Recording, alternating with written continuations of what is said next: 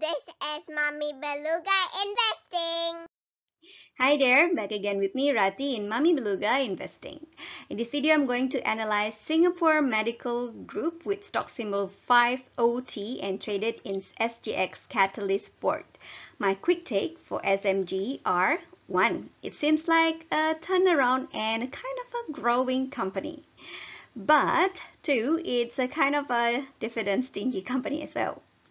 Third, for now, I'm not interested in having any position in SMG just yet. Okay, how did I reach the above conclusions? Follow my video as I quickly discuss the company's profile, EPS, dividend, and other numbers. Please consider to subscribe because it means a lot for a beginning YouTuber like me. If you have any comments or input, do not hesitate to put in comment section. It'll probably help me to get more perspectives and learn more, eventually coming up with better video. You can also access this channel in podcast version through AnchorFM, Spotify, Google Podcasts, Apple Podcasts, and other podcast platforms. The channel is the same, Mommy Beluga Investing. Okay, before getting into the data, I read out the disclaimer as usual. This is an amateur video. My main intention is to record my own journey, learning and practicing investing from scratch. Over time, you may find some inconsistencies in my analysis and conclusions. Please bear with me. My analysis is limited to the public data that I can access and the scope of my knowledge. Both of those change over time. This video shouldn't replace any financial advice and neither suggestion to take position, buy or sell in the stock market. Please conduct your own research before making any decisions. But if you do your own research, I hope that this video could be useful somehow. Now let's start from a brief company's profile. Okay, this company SMG was incorporated in Singapore on the 10th of March 2005 under the name Lasik Club Private Limited. Okay, the company changed its name to Singapore Medical Group Private Limited on 4th of August 2006.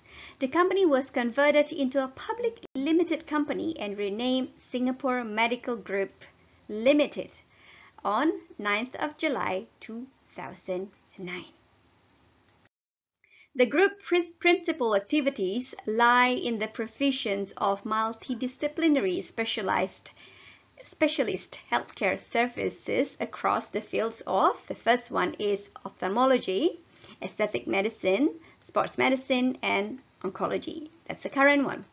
The group currently operates 10 medical clinics in Singapore, which are categorized into 4 medical clusters. The first one is the eye cluster. The second one is the aesthetic cluster. Yeah. And then the third one is sports cluster, and then the fourth one is clinical illness cluster. Yeah, which, as we can see on the screen, aligns with the fields offered by the group. Based on its 2020 annual reports, we can see that most of the revenue in 2009 and 2020 were coming from the health sector. Yeah, instead of diagnostic, diagnostic and then others. While, as we can also see from the same report, the massive growth occurred in other segments, though revenue-wise, the number is dwarfed by the health and diagnostic and aesthetic segment. Okay, 2020 annual reports also mention international expansion or growth, in Vietnam, Indonesia, and Australia. In Indonesia, second Ciputra SMGI clinic was opened in Surabaya in 2020, after the first one in Jakarta. In Australia, quoting from its annual report, City Fertility achieved substantial growth in revenue and profitability despite the pandemic in 2020.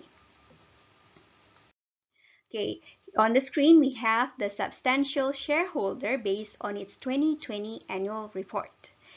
The non-executive chairman, Mr. Tony Tan Choon Kiat, and CEO, Dr. Beng Tek Liang, hold around 7 and 6% of the company's share, respectively. Yeah. While according to the 20 largest shareholder as of 22nd of March 2021, we can see that Dr. Wong Seng Weng, the company's executive director, holds around 2% of the company's share. According to the annual report, Dr. Wong is currently the medical director and consultant medical oncologist of the Cancer Center at SMG. He holds the appointments of Executive Director of the Board of Directors and Chairman of the Medical Board of SMG. Okay, on the screen, we can see the 20 largest shareholder.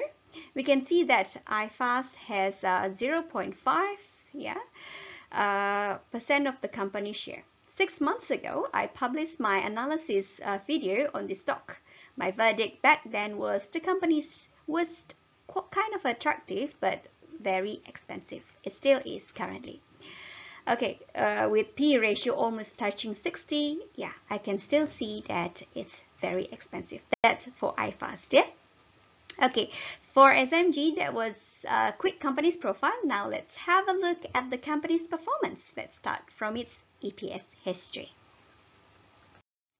Okay, as usual, here I plotted the earning per share or EPS for the last 13 years since 2009. I also added a horizontal green dashed line as a guide to zero level.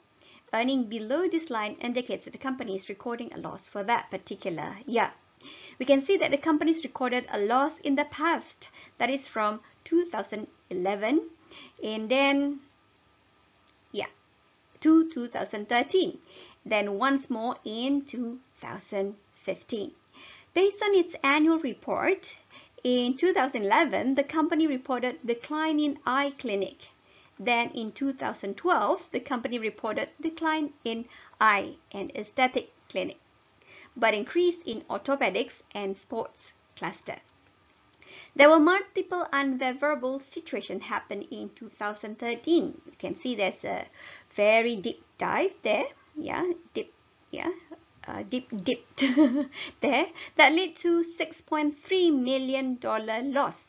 The biggest contribution was the redeemable convertible preference shares. Okay, it's short RCPS. After a little digging, what I can understand about RCPS is it was a special scheme for the ex-chairman and ex-executive preference stock. That preference stock schemes contain the term that if the company stock fall below 28 cents per share, the ex-bosses could ask the company to buy from them at 28 cents per share. The SMG share price did fall to about 10 cents in 2013. Indeed, the ex-bosses exercised their right on the 30th of October 2013, which kicked SMG even deeper financially. This exercise contributed 28% of the company's loss that year. Okay, secondly, the second largest was the loss related to China joint venture. This loss was reported to be 1.2 million, which contributed to almost 20% of the loss. Those losses happened in the midst of declining eye clinic, aesthetic, ortho, and sport. Okay, let's move on to 2014. 2014 saw significant recovery in terms of profitability. In this period, China joint venture had ceased to operate. Those one drain was unplugged back then. There were also recovery in oncology, obstetrics, and gynecology clinics. Okay, the next step happened in 2020. The company operation have been impacted by COVID-19, but not as bad as the dip in 2013, as we can see on the screen. 20% of the revenue, the company's revenue, was contributed by medical tourism and foreign patients. The travel restriction had impacted the company's earnings. One thing to note is that the company was also held afloat by 2.6 million job support scheme and 1.5 million for rental assistance. Okay, next, earning in 2021 seems like continuing their upward trend, at least till the first half of 2021. We still need to see whether their expansion to Vietnam, Indonesia, and Australia is going to be profitable in the coming year. Okay, that's all about the company's earnings per share since 2009. Now let's take a look at how much dividend the shareholders have enjoyed so far. Let's look at the company's dividend history. Okay, to see the dividend payout and its sensibility, so here I plotted 3 layers of information. The first one is the dividend payout over the last 13 years, which are plotted as red round markers connected by a thick red line, as we can see on the screen. On each of the points, I've annotated with 2 numbers. The number above is in Singapore dollars, the dividend payouts, and the ones below are the payout ratios to the respective year's earnings per share. Okay, as a comparison to the earnings here, I plotted back the EPS or earnings per share as a thinner line with the same color, red. Okay, so far from my record, SMG only distributed their earnings as dividend only 4 times. Since 2009. That was on 2010, 2011, 2020 and 2021, which was from the year before. Noting that the earnings of the past year is distributed in the current year. For example, the dividend distributed in 2010 was from its 2009 earning. Considering the earnings situation from 2011 to 2015, I guess it made sense that there was no dividend distributed back then. I guess the cash was better used for turning the company around, which seems to be working as the earnings bounce back till 2020. Earning bounce back justified a dividend payout in 2020 and 2021 from earning its 2019 and 2020 respectively. Additionally, on those 4 occasions, the dividend distributed ranged from 85 to 14% of its earnings. Okay, that's the dividend history since 2009. Okay, now let's take a look at from different perspectives. Did the dividend payout beat the bank deposit or even CPF interest? So here I plotted the average dividend yield per year as the round markers, red round markers. At each markers I place an error bar, which represent the range of yields over the year. The variation in a year is caused by the volatility level of the share price. The yield increase if the share price decrease and vice versa. We can see that the last 2 dividend yields were about 1 to 2%. So it doesn't seem to be very appetizing for me, at least as a dividend hunter. My target is around 6% if it's possible. So 1 to 2% doesn't seem to be very interesting. Okay, so the next question is the company's market valuation given its expansion out of Singapore. Okay, to see SMG reasonable price and market valuation, as usual, here I plotted 4 layers of information, which are: the first one is the price, which represents market valuation of the company. It is also the easiest information that I can obtain. I can use the search term and it will pop me with this kind of graph. The price alone, as I mentioned numerously in this channel, sometimes misleading for the value of the company and its prospect. So I'd include some fundamental indicators to help me to decide.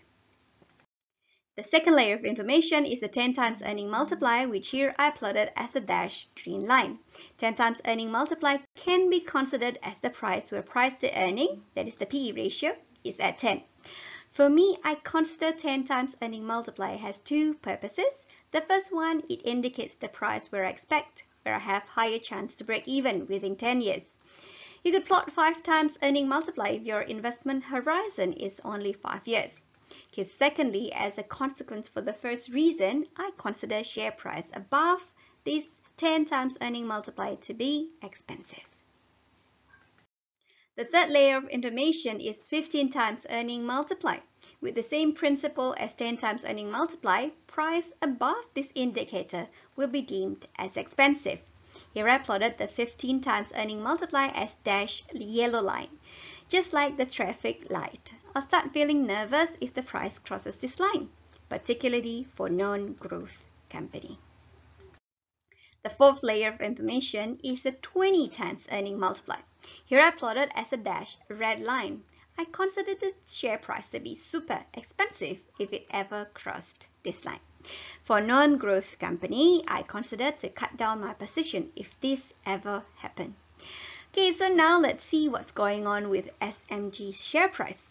Okay, at a glance, to me, there were a lot of expectation to SMG's share price. It was traded relatively cheap prior to 2012, that's below the 10 earning multiplier. The crisis between 2012 to 2015 doesn't seem to affect the market confidence in SMG, where the share price consistently above 20 earning multiplier. There was some dip, but not that much. However, the share price increased drastically in mid-2016. Yeah, kind of a bull run which was supported by the company's sharp earning increase. From another perspective, I feel that the share price is the leading indicator for company's performance. What I meant here is that the share price increased drastically from 2016 to mid-2017 ahead of the earnings result announcement. Normally, for other companies, it's the other way around. That is, the announcement of good results triggered share price increase. This could be just a coincidence, but it's very interesting to note. On the other hand, the market seemed to punish SMG hard when the earning growth stopped. From 2018 to 2020, SMG earning was a kind of a flat while the share price kept declining. Again, here the share price downward trend happened earlier with respect to its fundamentals. It reached the lowest point in early 2020, which coincides with earning dropped. It reached valuation less than 10 earning multiplier for the first time since 2012. From 2021, earnings have recovered again, which was followed by share price increase till mid-2021, as we can see on the screen. This time, the market seemed to be rather cautious that the last of 2021 share price hovered around 10 earnings multiply.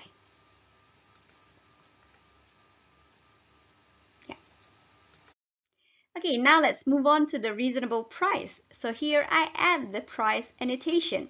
The 10 earning multiplier is currently at 30 cents. So my temporary take for reasonable price for SMG is less than 30 cents. As of 4th of February 2022, when this video was prepared, SMG stock price was at 30 cents per share, which is right at the 10 earning multiplier. This price is attractive, but the dividend yield is not so much attractive for me. As I've mentioned previously, it's around 1 to 2% in the previous year. Since I have a limited capital, I'm not putting any position yet for this company, but this may change if the dividend becomes attractive or if I sense exciting growth in the horizon. Okay, conclusion. Let's wrap up this video. So in conclusion, it seems like it's a turnaround and a kind of a growing company. Quite exciting. It's a kind of a dividend stingy company, but it was reasonable, as we have seen in the video, as we have mentioned before. It was reasonable at that time, considering that the company's situation was not that good.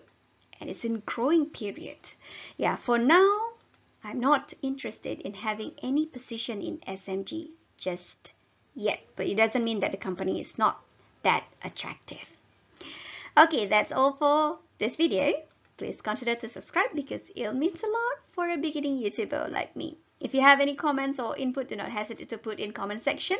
It'll probably help me to get more perspective and learn more. You can also access this channel in podcast version through AnchorFM, Spotify, Google Podcasts, Apple Podcasts, and other podcast platforms. The channel is still the same, Mami Beluga Investing.